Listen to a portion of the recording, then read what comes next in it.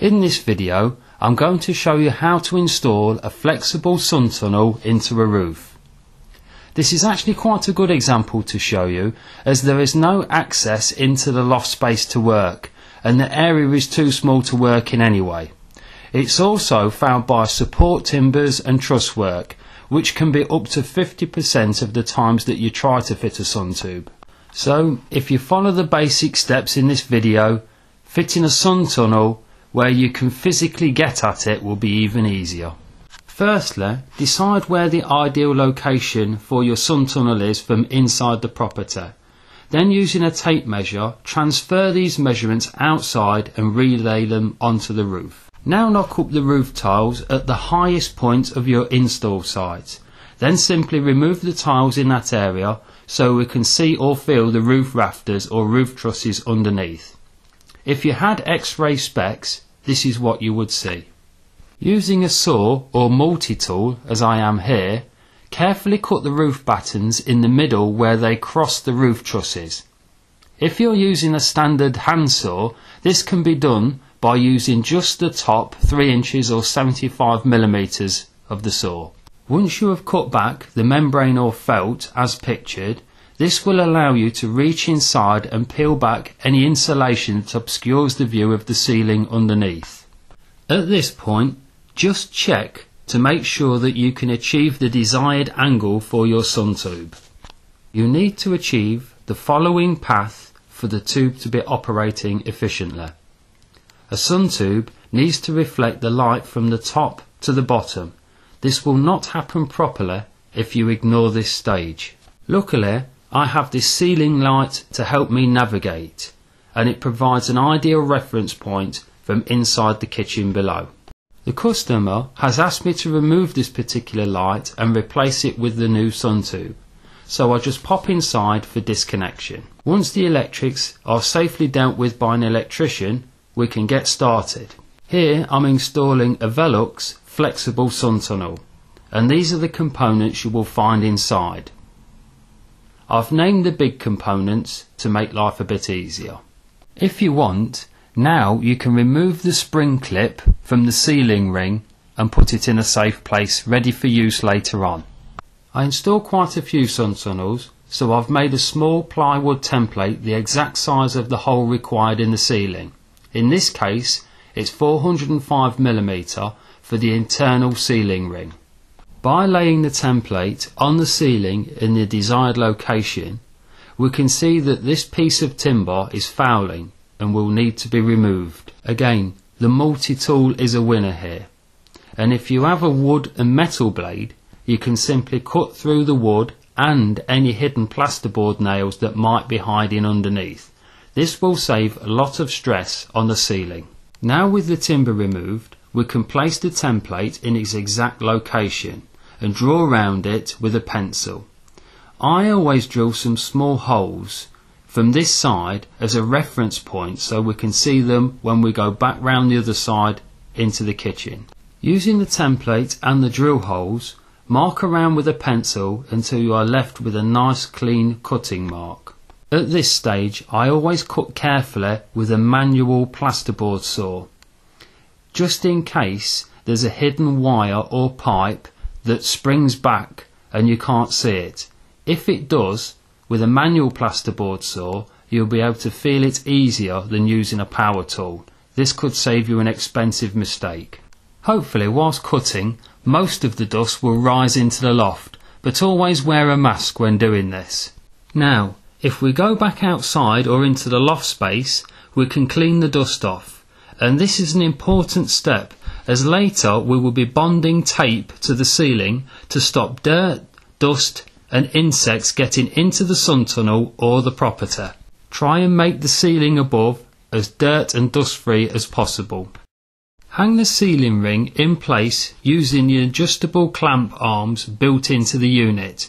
Then just tighten it up onto the ceiling until it's secure. Now we need to check the position of the sun tunnel window from the outside. I always like to lift the external sun tube window onto the roof to check the angle of the tube and see how it fits between the rafters. As you can see, the angles look good, so now I'll check to see how the flashings fit in relation to the tiles. If it's possible, try to make sure any profiled tiles end up so that the flashings are covered by the tile, and preferably finishing on the downward slope of the tile's profile, like this. It isn't essential, but sometimes by just compromising and moving the unit left or right slightly, it will make everything sit sweetly. When you're happy with the final position, mark the battens with a pencil so that you can find the exact position again. Now it's time to make the framework support for the external window. Here it's a Velux, so I'm measuring off the top edge of the tiles 100mm or 4 inch as the instructions say. Once that timber is nailed into position, we set the top of the frame, which just happens to be where the top batten is already positioned. Amazing. Next, the 2 side supports go in. Try to cut these so they're a nice tight push fit. This means any adjustment can be made with a few taps of the hammer and you don't have to hold them in place. Sometimes you're lucky and the roof trusses underneath are in the right position for the side framing, and sometimes they're not, like this one. So all we do is screw into the side support timbers from the bottom and top. If you can't get in from the top, like here, a screw can be driven in at an angle, like this. Now I'm adding some additional side supports onto the truss and then screwing into it.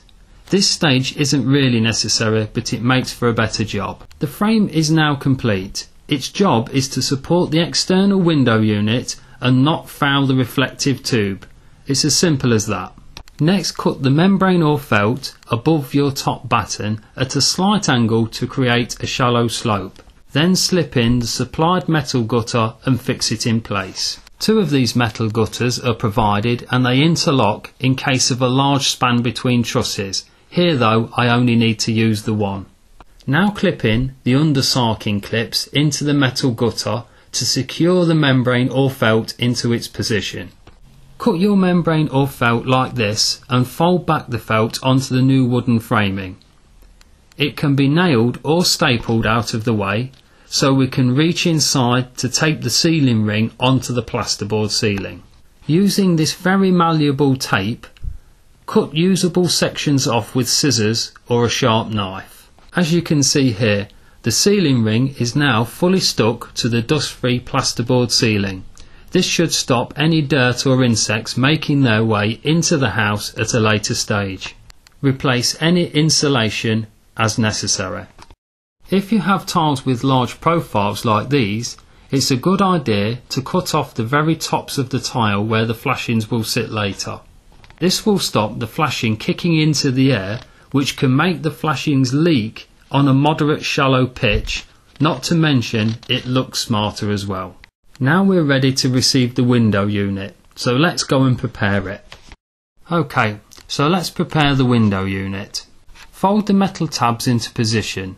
These are normally screwed into our framework from the inside of the loft after fitting, but we haven't got access or physical room to do that, but it doesn't stop you folding them into position anyway. Now turn your attention to the flexible tunnel.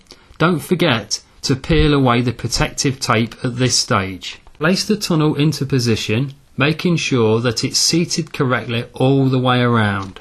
Line up all the little tabs, then rotate the tunnel until the tabs are secured and the locking tab is clicked into the locked position, like this. Using more of the malleable tape, thoroughly tape the tunnel to the underneath of the window unit. Again, this will stop dirt and insects getting inside the tube later. Now we can place the unit in position on the roof and on the marks that we made earlier. Simply screw into place with the fixings provided. You should now have a fixed external suntube window with a sun tunnel dangling over your ceiling adapter ready for pulling through later on. Now measure your tiles and go and cut them as necessary. It may pay in some circumstances to trim off a section of the tile lug if it happens to be in the way of the flashing unit like this one is. Now cut the foam so it can exert a gentle pressure on the whole of the underneath of the first tile. Notice I've cut the foam to a special shape where the top of the tile sits. This is so it pokes up, proud, ready to kiss up to the underneath of the next tile that goes on. When one side is complete, repeat the process for the other side. Now set the triangular support bar height so that it supports the underneath of the top row of tiles like this. The foam may or may not have to be cut. Here it's not required. Slide the tiles back into position to complete the tiling process. Gently tap down the very edge of the bottom window flashing. This will discourage insects and look neater. Right, there's the outside done. Now for the good bit. Carefully pull your flexible tube into the room from underneath. Cut off any excess with some tin snips. Once you have pulled it reasonably taut, insert the metal spring clip back into its original position. You can now, by a process of releasing pressure on the spring clip and gentle pulling, tighten the tube and remove a lot of the wrinkles. Once you have the desired finish, fold the cut edge of the flexible tube back onto the spring clip and tape it into position with the reflective tape provided until it looks like this. Now fit the plastic diffuser into the sealing ring and twist and lock into place. Next, slip on the decorative ring and it's complete.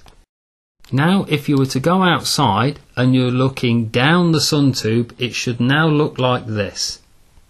Now we've turned this into this. Here I've fitted two flexible sun tubes using the exact same method just shown. To see a short film on sun tubes before and after conversions of both solid and flexible, click on the link provided here. It also comes with the best guesses as to achievable light levels. Well, once again that brings another project to an end. I hope this video has helped in some way, and thanks for watching.